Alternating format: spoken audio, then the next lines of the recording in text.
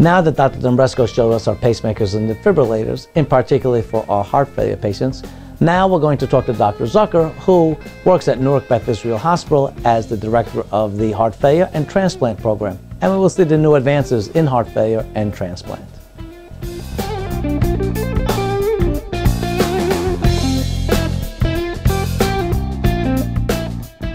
We're here today with Dr. Mark Zucker, the director of the Heart Failure Treatment and Transplant Program. Hello, Dr. Zucker. Good afternoon, Dr. Clemente.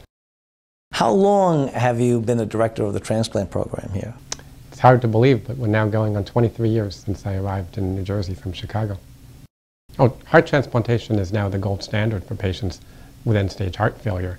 Expected survival after a transplant approaches about 13 years. Let's talk a little bit about the patient that needs a transplant. Obviously, we talk about end-stage heart failure and their survival 1 to 2 years, but what's the type of patient that you look for? Today, we would consider transplantation routinely in a patient who's in their early 70s as an acceptable option for that. Patients are individuals who generally can't walk from the bed to the bathroom without developing shortness of breath. But it's not just class 4. I mean, we would consider transplantation in somebody whose cardiac function was very compromised, and we thought as doctors that their life expectancy was limited to no more than 12, 18 months.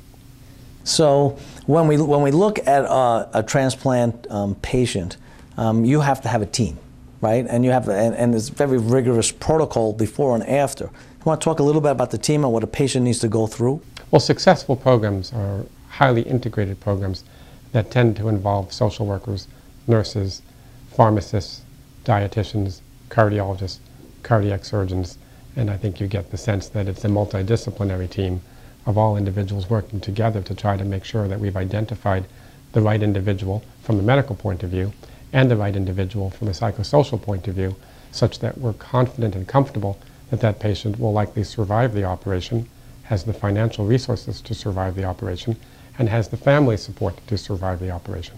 And then post-transplant, there's another pretty rigorous program to follow. The early perioperative period is very rigorous, but once you get beyond about 3 to 6 months, the patients pretty much return to normal function. After 1 year, we see them no more often than every 3 to 6 months. And obviously, there's probably many more candidates than hearts to go around.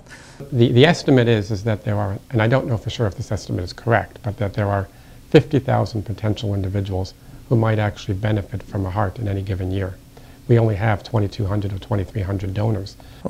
Patients that may need a heart transplant, but for instance have cancer or have kidney failure or have significant lung problems, they won't be candidates for the transplant. You've identified a population of patients that's becoming increasingly problematic for us, and so we use mechanical pumps. This is an example of one of the mechanical pumps that we use. It's one of 2 that's currently approved for use as what we call a Left Ventricular Assist Device, or an LVAD.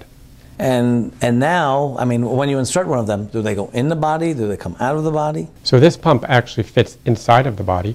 It enters through an incision in the midline. We connect this to the apex or to the tip of the left ventricle. This returns the blood to the aorta. And this is not connected to a drive line, but there's a tube that comes out of the body to provide power to this pump. And there are 2 batteries that the individuals wear, sometimes under their shoulders, sometimes they drop them in their pockets.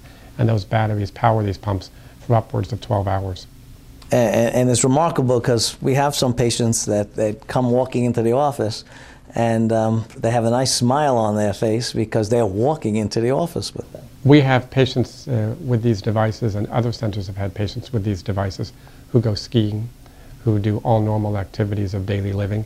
There are limitations, though. It's important to understand that because you have a drive line coming out of the body, you can't go in the pool, you can't go in the ocean. It's a little bit more complex to shower. And what do they have to worry about? What are some of the complications that can occur being on a pump? You can have a bleed from your stomach.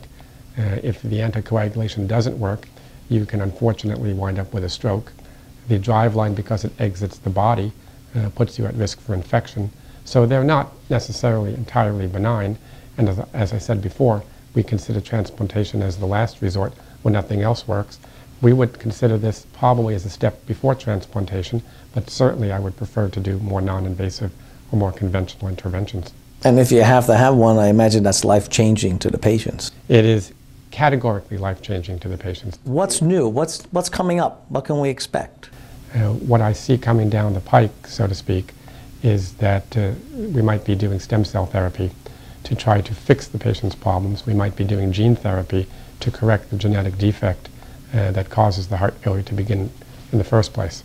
And as we were talking earlier, you're starting a stem cell protocol now. We are actively involved in a stem cell trial in which we take the patient's blood, we take the stem cells out, we replicate the stem cells outside of the body, and then we re-inject those stem cells into the heart using a three-dimensional mapping system to make sure that we've put them in the right spot.